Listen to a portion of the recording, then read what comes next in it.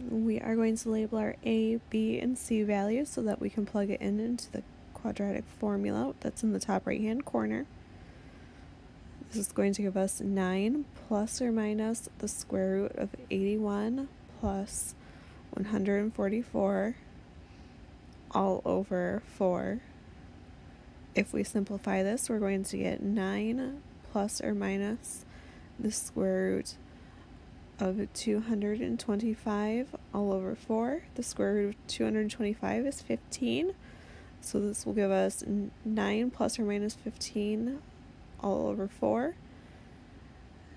9 plus 15 over 4 is going to give us an answer of 6, or 9 minus 15 over 4 is going to give us an answer of -3 over 2.